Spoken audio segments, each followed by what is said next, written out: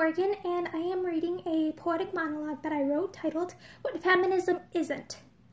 Feminism isn't supposed to be about shaming men, or stereotyping, or being like, all men are this. Because once upon a time ago, people used to say, all women are this.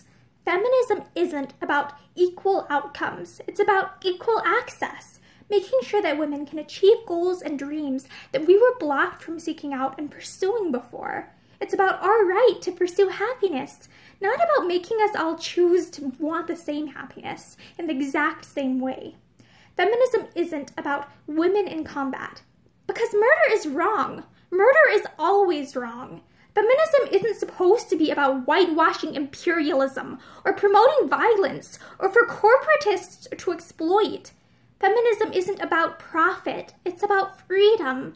Feminism isn't hating on men or calling them pigs. It's about our ability to coexist and for women and men to be able to stand hand in hand and say, we are equal, and recognize that we are all human and endowed by our Creator with certain unalienable rights and mean it.